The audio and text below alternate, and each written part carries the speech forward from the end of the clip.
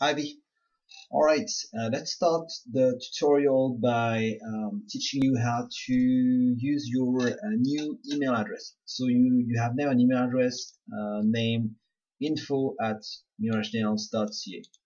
So to get there, you just type in miragenails.ca/webmail. That's to access your email through the web. This is why it is called webmail. So you just type in your email address and the password I'll give you in the password sheets and just log in. And here you have three ways of reading your email: Horde, Roundcube, or Square Mail. I would I would recommend using Roundcube. That's the easiest way of doing it.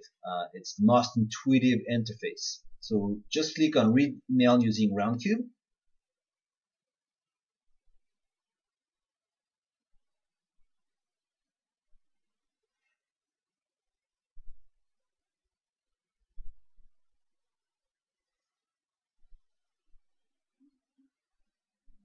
And now you access your webmail here.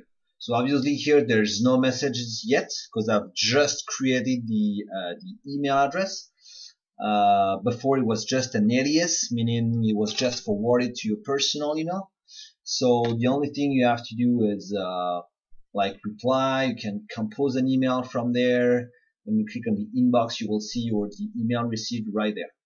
So it's pretty straightforward. Just want to show you something else. If I'm logging out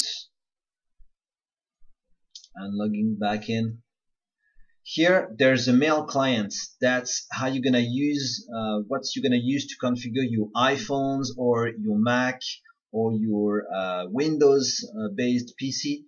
If you want to use Outlook, for example, that's what you want to click on. If you click on this,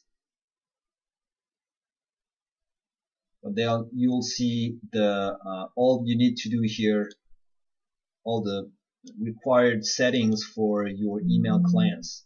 So the incoming server, outgoing server, username, and of course the password is still the one I'm gonna email to you. So that's it for your email address. Very simple. If you want to set up the iPhone, use this. It's gonna help you out. And other than that, just give me a call if you have any questions.